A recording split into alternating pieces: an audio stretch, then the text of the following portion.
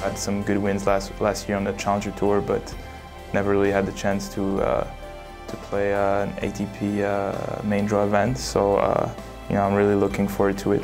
When I ended my tournament last week, I started really thinking about this week in my first round. I'm obviously really excited. Getting used to playing on big stages, on center courts, I think it's different maybe from most of the Challenger tournaments. At the same time, I think I really focus on myself. You know, there's a lot of things I want to improve, but I'll take it, you know, one point at a time, and we'll see what happens. Having a chance to practice with my idol Roger from when I was growing up, it was unbelievable. It was good to see him again.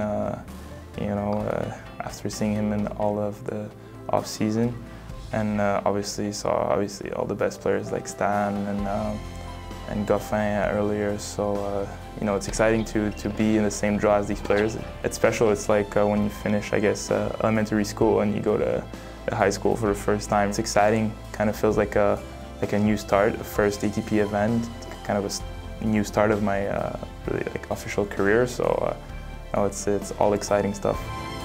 I think a lot of new things starting this week, playing my first main draw of an ATP event. But you know, it's last year, you know, kind of get the first taste of the professional level. But now playing with the big guys in the big circuit. Starting to play main draw of some ATP tournaments, qualies of some.